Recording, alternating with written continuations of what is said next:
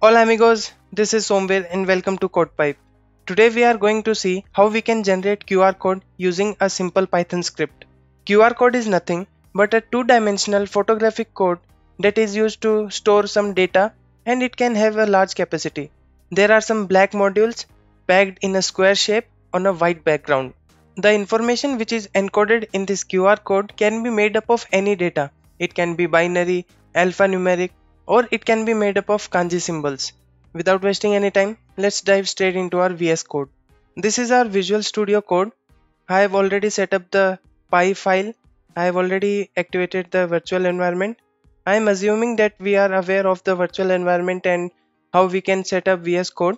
If not, please let me know in the comment section and I'll be happy to give that information through a video. To start generating QR code using Python, first of all we need to install a library.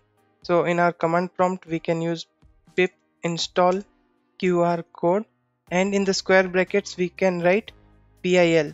We are using PIL in square brackets because we are also including the pillow library from Python so that we can manipulate the images that will be formed using QR code. So let's install it. Once the library is installed, we are good to go. First of all, we will import the library, import QR code. Now we are going to use this library or this class to define our QR. So let me paste a code here and I will explain it. In this, version controls the size of QR code. Version 1 is the smallest, which is 21 by 21 matrix, and the largest is 40.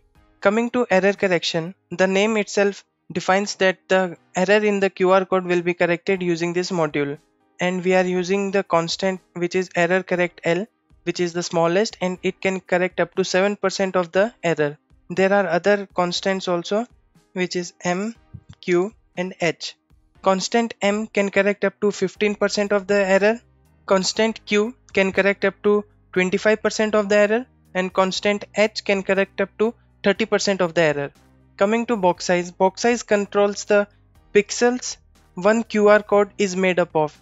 So we are using 10 here, and the border is how many boxes thick the border of our QR code should be, and the minimum as per the specifications is only 4. So we are going with the default or the minimum. After this we will add some data into our QR code. So I will use qr.add_data, and here I am going to add the website of CodePipe, which is this. After this we will make the QR using qr.make, and here we are going to use fit is equal to true. Using this fit is equal to true, whatever data we are providing, it will automatically be fitted into our QR code. Now we have made our QR, we will convert this into an image.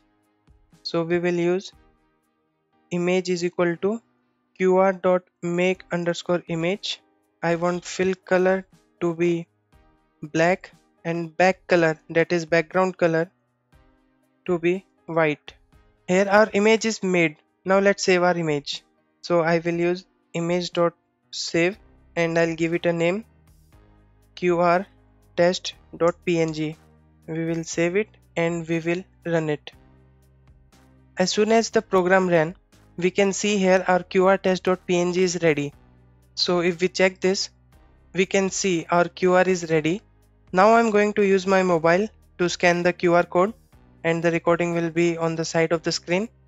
So if I scan this, we can see that we are getting the codepipe.com website, and if we click on go to website, we are going to the website. So this is a simple way where we can use the QR code to display our website or any information we want. If you want to have a look at the documentation of QR code, we can always Google search QR code and it will give us this page py.org QR code. Here you can go through the documentation of QR code.